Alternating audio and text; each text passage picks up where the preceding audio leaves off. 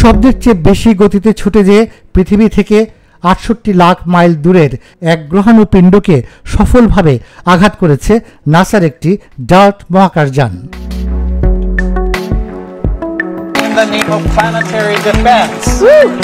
পৃথিবীর দিকে ধেয়ে আসা কোনো গ্রহাণু হুমকি তৈরি করলে সংঘর্ষ এড়ানোর জন্য কিভাবে ধাক্কা দিয়ে এর গতিপথ বদলে দেয়া যায়, এটি ছিল সেই প্রতিরোধ ব্যবস্থার প্রথম পরীক্ষা।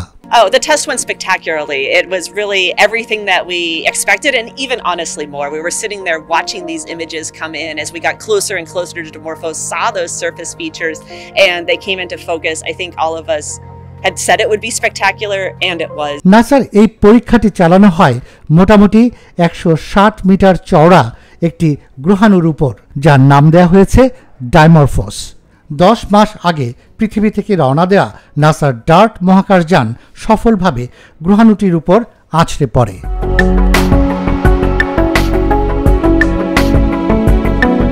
প্রায় একটি ফুটবল স্টেডিয়ামের আকারের ওই গ্রহাণুর সঙ্গে সংঘর্ষের আগ মুহূর্ত পর্যন্ত ডার্টের গায়ে বসানো ক্যামেরা প্রতি সেকেন্ডে একটি করে ছবি পাঠাতে থাকে, যা নাসার মিশন অপারেশন সেন্টার থেকে ওয়েবকাস্ট করা হয়। মহাকাশযানটির ধাক্কায় গ্রহাণু ডাইমরফোসের গতিপথ আদৌ পাল্টানো গেল কিনা বিজ্ঞানীরা এখন সেটি দেখবেন টেলিস্কোপের মাধ্যমে।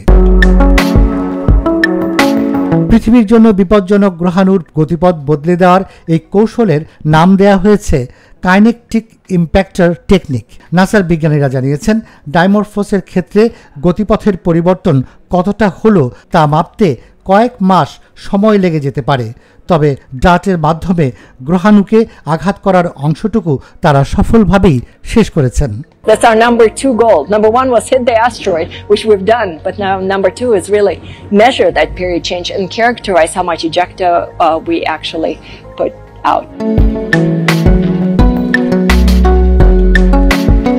মহাকাশে ঘুরে বেড়ানো ছোট বড় গ্রহাণু পিণ্ডের কোনোটি যদি সরাসরি পৃথিবীতে আঘাত করতে ছুটে আসে, তখন সেটা কিভাবে মোকাবিলা করা যায় সেই কৌশল নিয়ে বিজ্ঞানীরা এতদিন ভাবছিলেন। এবার ডার্ট মিশন তার একটি সমাধান দিতে চলেছে।